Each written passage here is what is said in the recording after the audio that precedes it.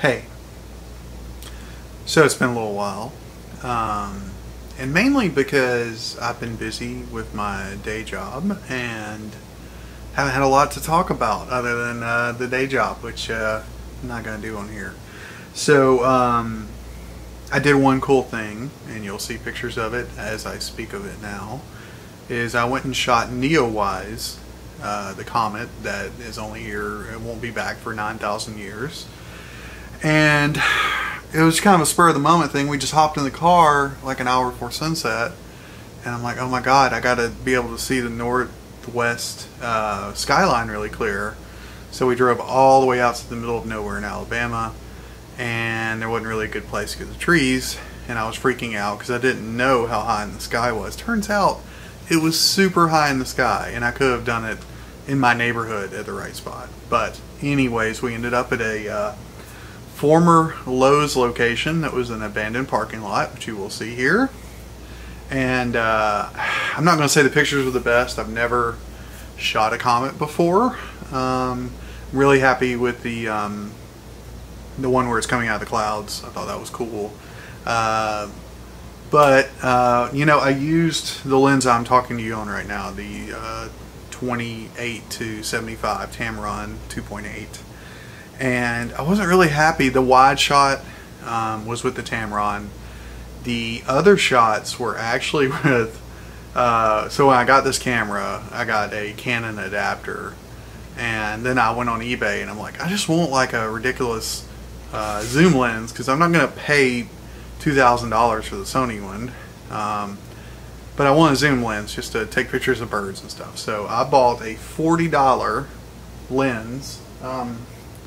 Oh, it's upstairs. Maybe I'll probably talk about it in depth more because it's kind of great. It's like a 100 to 300 Canon, super old, like probably 90s or early 2000s, probably very cheap when it came out, but it shot a good picture of the comet, so okay, I'll take it.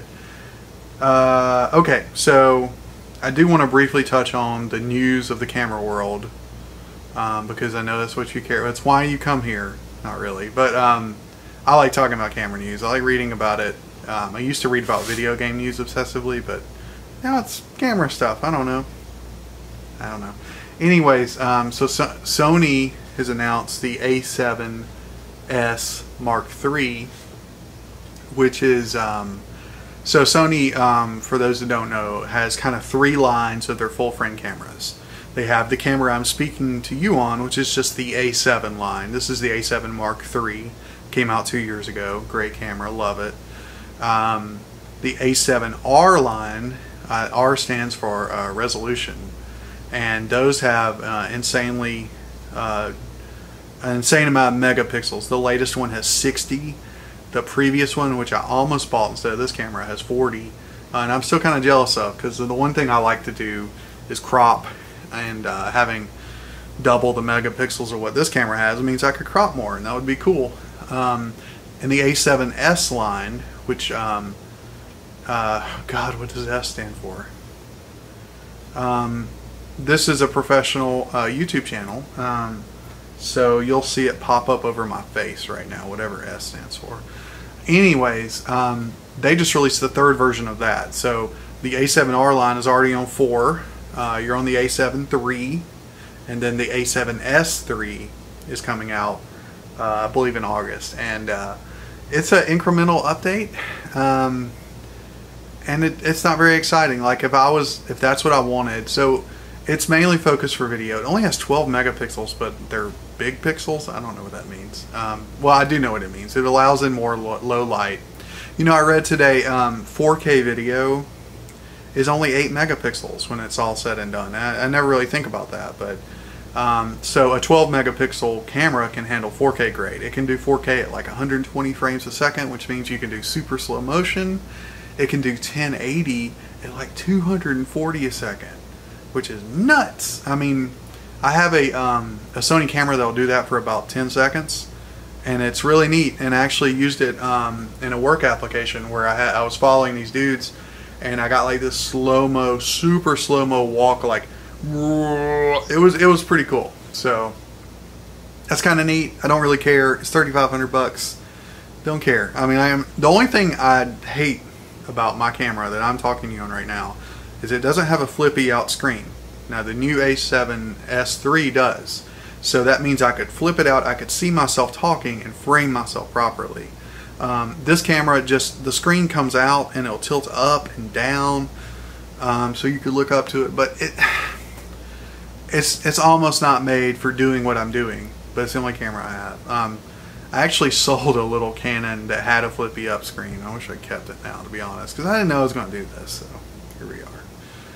Anyways, the other news. So this is the competitor to the Canon R5 and R6. Really the R5. The R5's big thing is like we can shoot 8K video, but what it turns out, what the internet has completely flipped out over, and I get it, is that it will shoot for, I think it's 20 minutes, maybe 30. Let's say 20. I think it's 20. It will shut down because it overheats, because it's shooting 8Ks of video. 8Ks are too many Ks. I've already told you this if you watched all my videos. It will shut down for 10 minutes, and then you can shoot for 3 more minutes, and then it'll shut down again. If you shoot, I think it's 20 minutes of 8K video, and you want to shoot, oh, I don't know, another 20 minutes of 8K video, you have to wait an hour while your camera cools down. That's just not usable. If you're doing anything commercially or anything semi-commercial, if you're trying to shoot a short, if you're trying to do, you can't even do a time lapse. Well, you can do a time lapse of stills, but the point is, like, the 8K thing was just a gimmick. It got your attention. It got everyone's attention. It got headlines in non-photography world. They're like, oh, this camera shoots 8K. What's the world coming to? But I mean, people who want to really shoot 8K are going to go spend 10 grand and get a camera that really shoots 8K, not what is kind of a gimmick. But that said, the R5 is a wonderful stills camera. I've used the EOS R, the super cheap full frame. I think it's wonderful. I almost bought it instead of the camera I'm talking to you right now. The only reason I got the Sony is because it's better in low light than the EOS R, and it's better dynamic range. Just a lot of, and it's faster. It shoots like I think 8 to 10 frames a second, which I really like, because I like capturing things like birds in flight. I like capturing my daughter running because she's 5 and really fast. So that was like the motivator. Even if this had been out, there's no way I could have. Oh, the R5 is like $3,500. The R6, which is the lesser, doesn't shoot 8K. The R6 I think is $2,500, which would still be out of my range. There's also 2 years ago, in addition to the R, they introduced the RP. No, wait, I have the RP. I don't have the RP. I played with an RP. The R is their first mirrorless. I'm terrible at this. But the R was in my price range, but the R compared to the A7 III, to me, there was no comparison. And apparently the Nikon cameras are good. I work with people who do photography, and I know... I don't think I know a Nikon SLR person anymore. I only know like 4 or 5, but they're all on the Zs. You know, they got Z6s, which is like their lower full frame, and I think one person I know has a Z7, which is their higher end one. So the Nikon people have already made the change. I think it's because like their best body is kind of aged out, and they haven't really introduced one. So that's the kind of the news. There's the world has added some cameras. I think Canon now can make a case that they have, you know, a premier good R system body. You know, they have the lenses. They've been cranking out the lenses. They have some really interesting lenses, like lenses I'd be very jealous of, like a 15 to 35 2.8. That sounds awesome.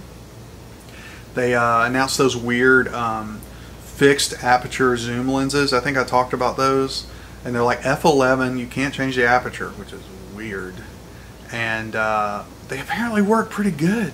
Like I saw Jared Polin went to the zoo and shot a bunch of pictures with it, and I was kind of amazed by it. Of course, he was shooting on an awesome camera body. I think the R5 or R6, I don't know, but kind of impressive. I almost wish I could like rent one to play with it, but I don't think I could even get it to this camera.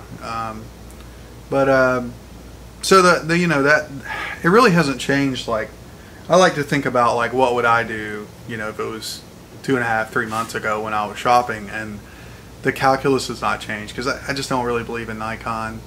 Sony has a good ecosystem. They have a good third-party ecosystem kind of coming up. This Tamron lens I'm talking to you on is a good example of that. Like, I'll keep this thing forever. Like, I'm not ever getting rid of this lens. It's perfect. But Canon is Canon's gonna figure it out, and Canon's gonna put out a good lens system. They have one. I bought the adapter when I bought this camera. That tells you all you need to know. Like, I did not buy a Sony camera with only Sony lenses. I made sure that I could buy used EF lenses. It's just easy. I know a lot of people who are Canon shooters. I can, hey, let me see that, and I throw it on this camera and take pictures with it. And like, I am positive. It sounds like Canon's really. It says they're not going to make another 5D, which is crazy because like that's the camera, you know. They're just going all in on the R, and I don't blame them. I mean, it's what Sony did, and it's working for them. So it's interesting times to be. Probably why I started this is like, it's like got interesting to me. You know, I'd been kind of looking into it, but once I kind of got, you know, skin in the game that I'm talking to you on, it made me want to learn more about it. But I don't know when the next video is going to be. I got kind of crushed at work right now and just not really getting out and shooting like I wish I could be. But I'm sure it'll come soon. I'm sure it'll be great because they're all great. They're all my wonderful, wonderful babies. That sounded weird. Here's a comet again.